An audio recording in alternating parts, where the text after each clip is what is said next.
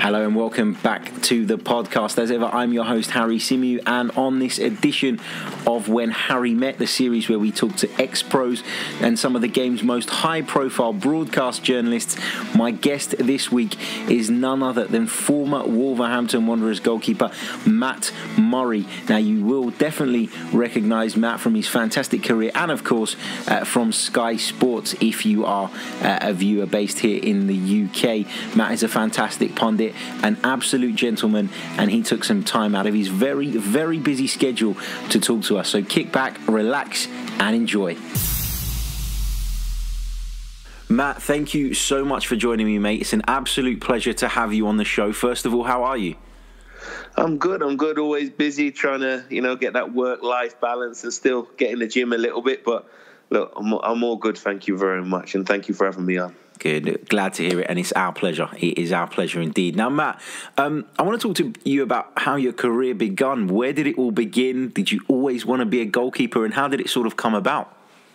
I think, like most goalkeepers, I'm a frustrated striker. I used to... The reason I ended up in goal, it's a bit complicated for my background, but I'm adopted from birth, and I've got a brother who's adopted as well, so he's not my biological brother, but he's older than me. But he's actually a lot smaller than me. So I'm 6'5" and bald. He's 5'6" with dreadlocks. So we look like Danny and Arnie. We used to rock around together. And basically, because he was older than me, you know, it is as a little bro, you want to play and join in with your brother's mates. So the only way I was allowed to play was if I went in goal, because nobody else wanted to go in goal. So I went in goal, did all that. With my own age group, I'd play outfield, love it, score goals. I wasn't technically great, but I was big and strong and quick. And then, just playing for my brother's mates teams and all that. Scouts said to me, we really like what we're seeing. Would you like to come to a trial? And the guy who coached as well was involved with Wolves and an apprentice. And then when they realised I was actually playing a year above myself, they were even happier. And then it just went from there. So at the age of 9, I joined Wolves, worked all the way through schoolboys, apprentice, pro contract at 17, and played in the first team there. So I joined at 9, retired at the age of 29 through injury. So my whole time was at Wolves, so 20 years there.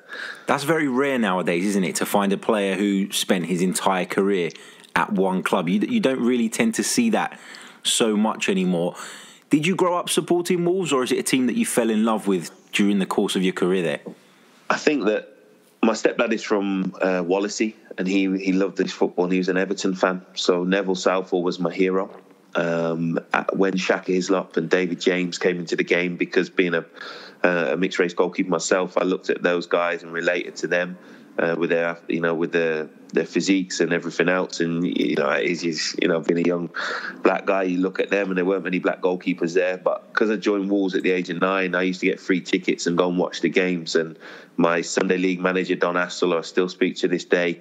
He was a Wolves fan, so he used to take me along with him and his son and watch the game. So I love Mike Stowell and people like that. So once you're in the club for so long, you really start to understand the history. So I always look out for the Everton result, because once you have a team, it's your team, innit? You can't change that.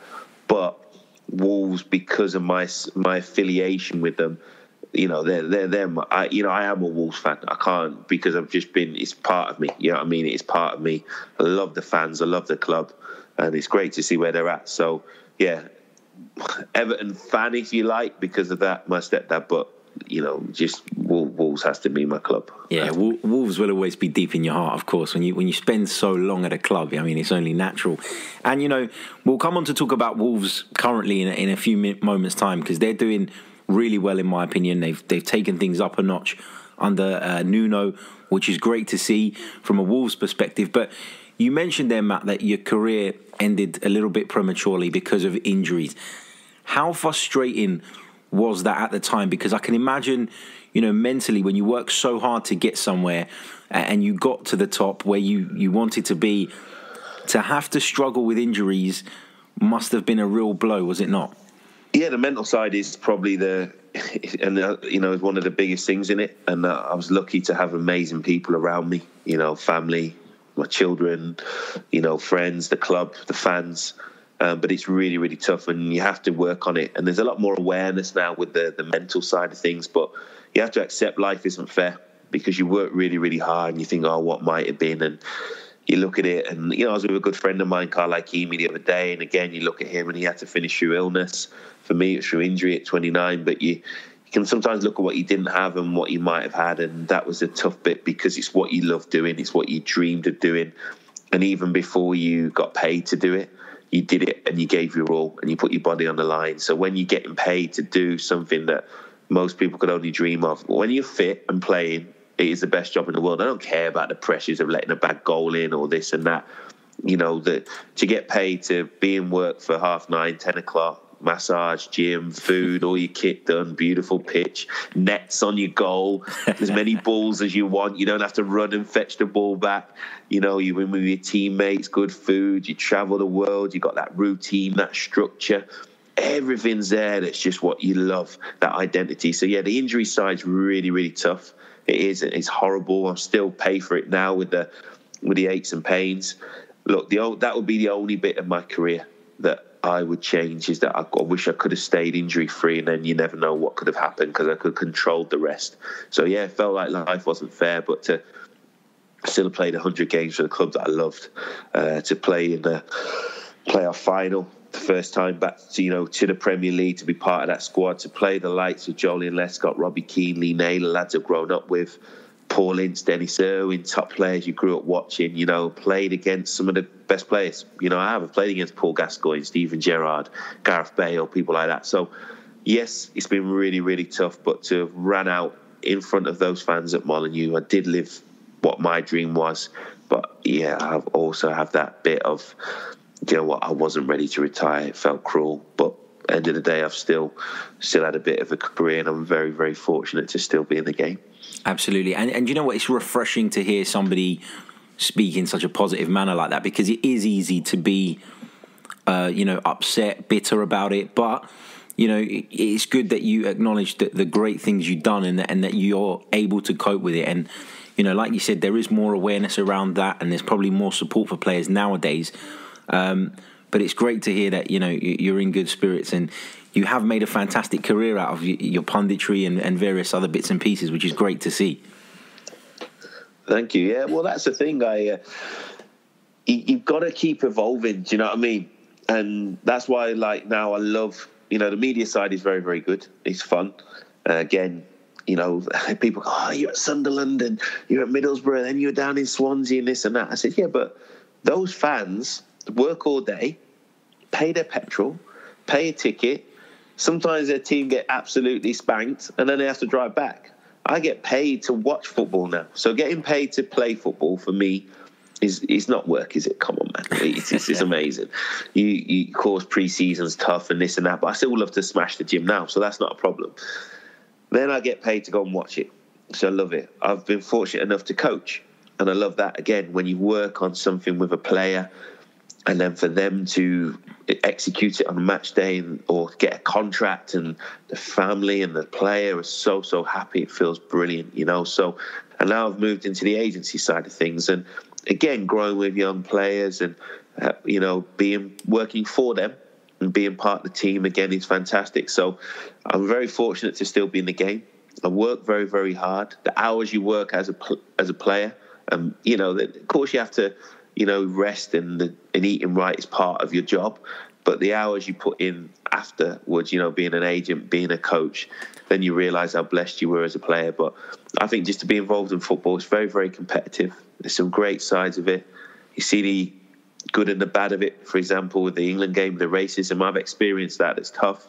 But I just think we can keep using the game to make a difference, break down barriers. The amount of female pundits I'm on with now, the rainbow laces, everything about football. I just love seeing the good of it and what it can do. So, yeah, blessed to be in the game, loving the media side, loving every bit of it. But you still have that bit of you going, oh, just one more game. If I could run out at Molineux for one more game against the Albion or something like that, I would pay to do that. It's the best buzz. I can only imagine, my friend. I can only imagine. Matt, one of the questions that we always ask our ex-pros on the show, or two questions that we always ask, is the best player you have ever played with and the best player you've ever played against. Often I'm surprised by the answers I get to this, so I'm curious to hear who you would say. Okay, look, I was fortunate again.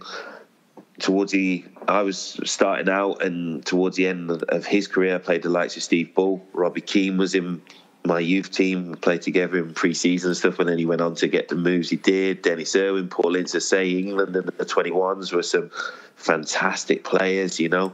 But the one that I say I played the most games with, influenced every game, was just unbelievable. And what I loved about him as well, he was so respected in the dressing room. Still one of my best friends now. He's always got time for you. You know that little saying, some people speak to you in their spare time and some people spare time to speak to you. Yep. And he always makes that time for you. If you need him, he's there. And you knew he was the best pro he could be.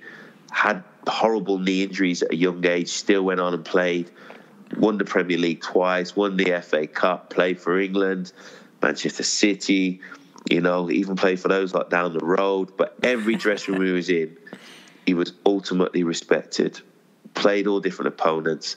So can you guess? He's a centre-half I'm talking about here. Ex-Wolves, Everton, Man City, West Brom, Aston Villa. Jolien.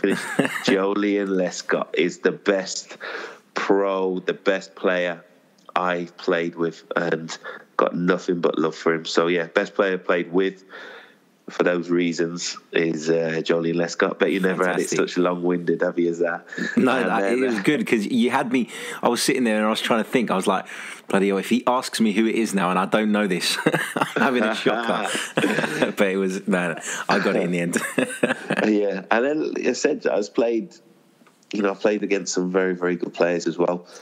A couple I should have played against and I didn't, so I was sub against Arsenal because of through injury, and that was the Invincibles and that. And then I remember being on the bench when Bergkamp was playing, and the one that really upset me, I passed my fitness test for England under 21s. We should have played against Portugal, and then he played Stephen Bywater, David Platt did, and I didn't play against Ronaldo.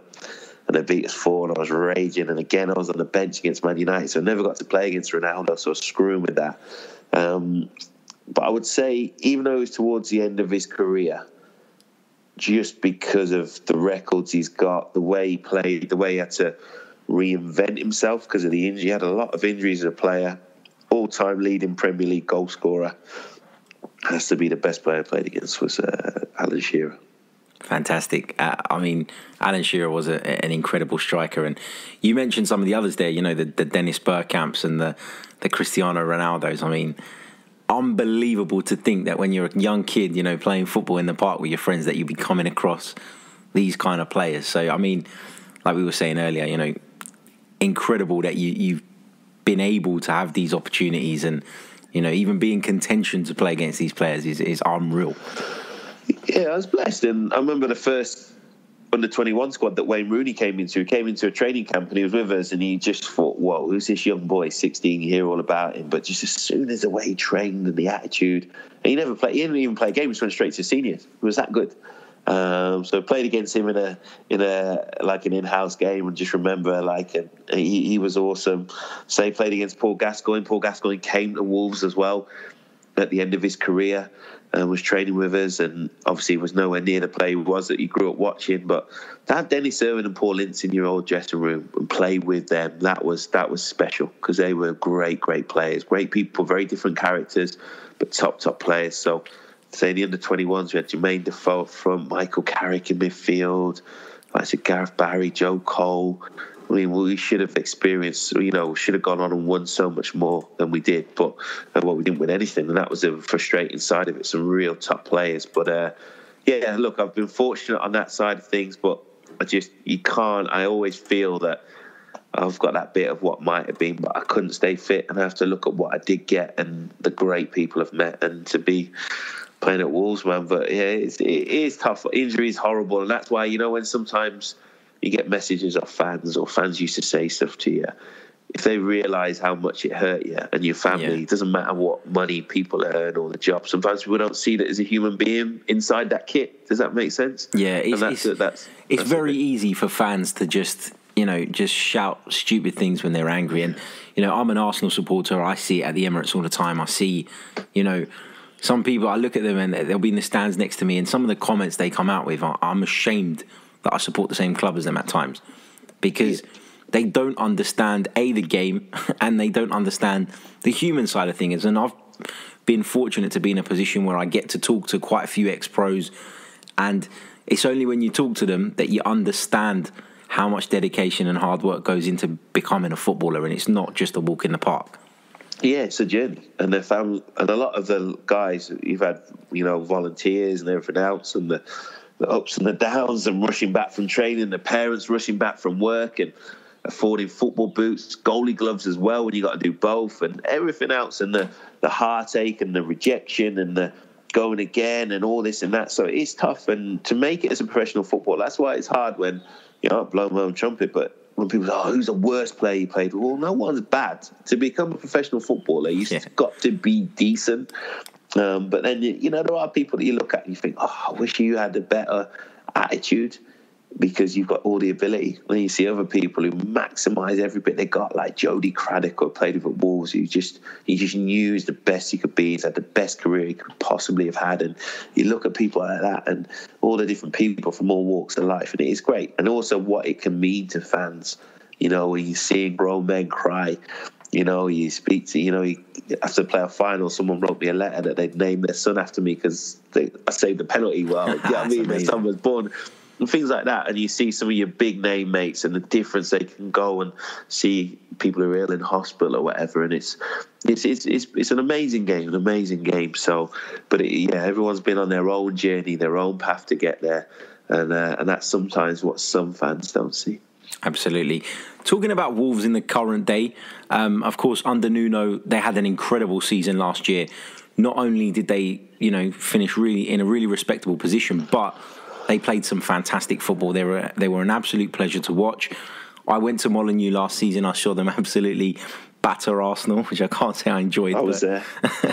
But, it was clear how far this Wolves side had come. And I know they've had a bit of a dodgy start this season. I think the Europa League has probably played a part in that.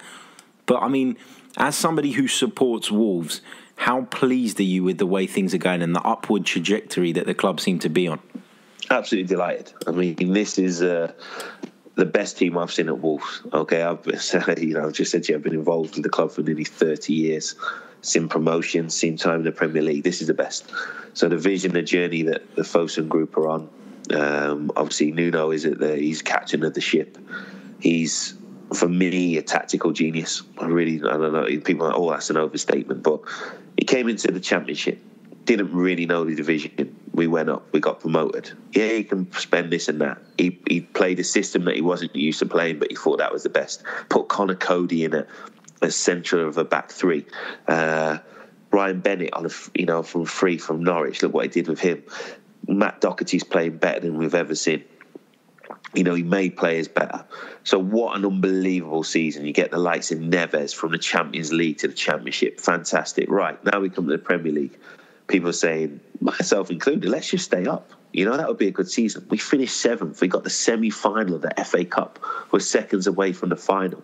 We have a small squad that he keeps fit. Going to the likes of the Emirates, getting a draw, but on the counter-attack, we could have won the game. We win, we drew away at Chelsea. We win away at Wembley. At Wembley against Tottenham. I enjoyed that. I bet you did. But you know what? The tactics are bang on. So he's got players believing and playing in the system. And then, so the journey's just been unbelievable. Now we're in Europe. You told me a few years ago when we were playing we're taking 10,000 fans to Milton Keynes in League One. We're going to be playing in Europe. This is unbelievable. We keep the players. So Nuno's the key to that. I think the only bit we struggled with last season was breaking down teams where we had to dominate the ball. So Huddersfield did the double over us. We lost to Watford at home. Whereas teams like Arsenal and as you saw at Molineux, when you bring it to us, we can just, bam, counter-attack. We had the pace, the power, we're clinical. And that's what teams... So maybe we're getting a little bit more respect shown to us now because we can hurt you. Yeah. But also it is hard. And I just don't feel quite... Maybe all the recruitment and the succession planning before, Wolves have got better and better and better. Catrone is just finding his feet. Vallejo's come in. He's not better, in my opinion, than the defenders we've got. Mm-hmm. So that's been a little bit of the side of it, but also battling on with all the travelling and everything else with the Europa League. And you Arsenal fans know what the Europa League's like now. You didn't for many years, but you do now. But we for do Wolves, now. yeah, but for Wolves, it's an amazing achievement. We want to break the top four. We want to get Champions League football. Sorry, but for you guys, obviously, you want to get back in the Champions League. But for Wolves at the moment, the journey on it's fantastic. Some really, really good players. And then he's made the likes of Traore. He's improved him, and he's at it now. And I thought the week we had, beating Watford, winning over in Turkey, and then beating Manchester City. And we deserve that win at Manchester City. Shows you how good Nuno is, how good he is tactically, and it's exciting times. So, yeah, I think Wolves are on a great journey. Still a little bit to go. There is no complacency, but, yeah, this is the best Wolves team, and I think he is a top manager, and we have to keep it. Absolutely. And when you mentioned Traore there, and he's a player that's always had that raw pace, the power, the threat, but maybe not always had that maturity in goal-scoring positions. And at Man City, he showed, that he was as composed as anything. Brilliant finishes. And ultimately that made the difference. So, I'm an Arsenal fan, but I love football and I love seeing teams. Wolves traditionally are a big historic club, and I enjoy seeing those kind of clubs that have kind of been sleeping giants for a while, sort of coming back to the forefront, and Nuno's certainly done that. We mentioned a little bit earlier on racism in football, and it reared its ugly head again last night in the England game. In your opinion, Matt, as a player who's experienced it, what do you think is the right action to take? I know UEFA have got this stupid 3-point procedure. You tell your captain tells the officials, etc., etc. But would you back players just getting up and walking off the pitch? Not just walking off. So I think last night England have done it. So when we used to get racially abused, you just sort of rolled up your sleeve and you just got on with it. Okay. So we were warned that it could happen, but we just got on with it, and nobody ever came to us and said, "Oh, how did you feel?" Do you know what I mean? I remember Gary Neville on Monday Night Football talking about that, and you think, no one ever said how we feel about it. We just got on with it. I remember it really hurt us, but our thing was, look, I had a black coach in Terry Connor, and it was just sort of like, right, we go harder. We way we'll answer them is we'll win. We'll win emphatically. So the England scoreline was emphatic. They got together, they followed the protocol, but what it's done is it's totally disgraced Bulgarian football. Everyone talked about it, and now it's been shown. But what we need to see now is you only walk off if it really is last resort, okay? But I think that what we need to see now is not a partial ban of 5,000 seats taken, because look what happened last night, okay? Yeah, and in a way, it's like some of those fans turned up and went, "You've named and shamed us before, this and that. We'll show you." Well, actually, do you know what?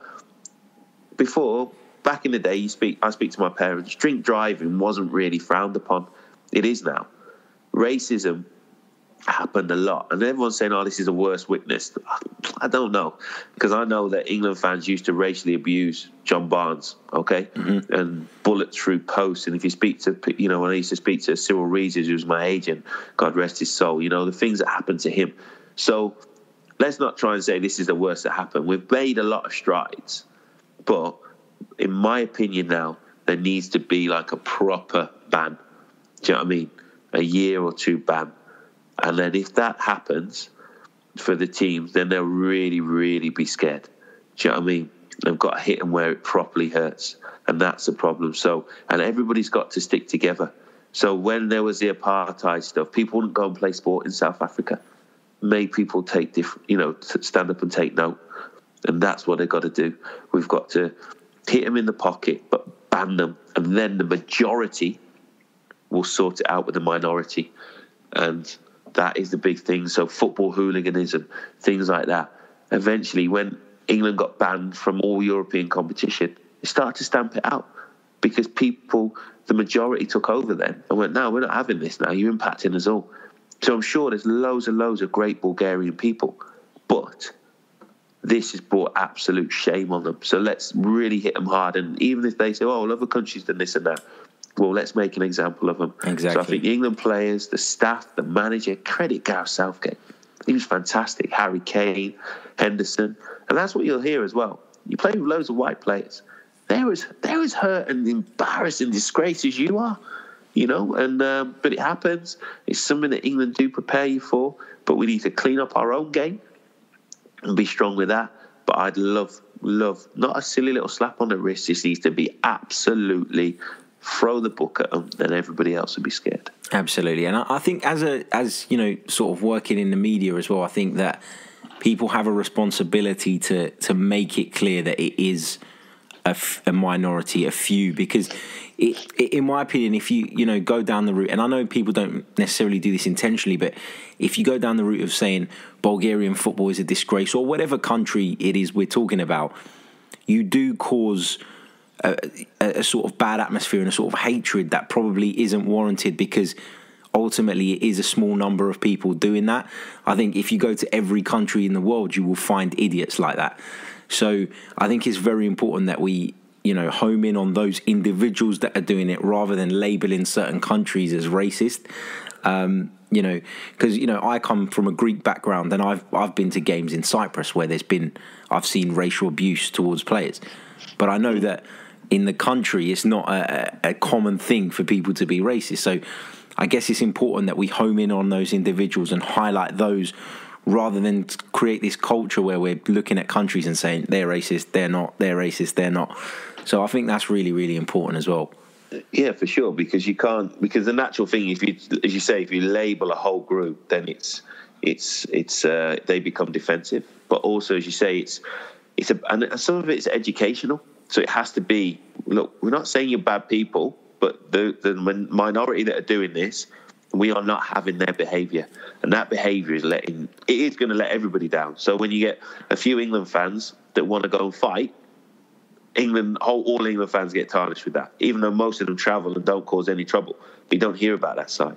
Most footballers are really, really nice people, but you hear about the ones who go and do the silly stuff. No one wants to talk about the nice stuff. So, yeah, we have to make sure that... But education is massive. Education is huge, but there's still, unfortunately, I think some really good people are going to have to be affected by it, because then they will be the ones that promote change. Does that make sense? Yeah. If they can't go and watch their team, and that's why the captain for Bulgaria last night, one, he's embarrassed because he knows the whole world is watching and was ready for this, but also it's going to impact him, because he might lose 2 years of his international career and not all have to play in the stadiums. And the biggest thing is we can all go and play football on the pitch. To go and play in front of a full house, not many people can enjoy that.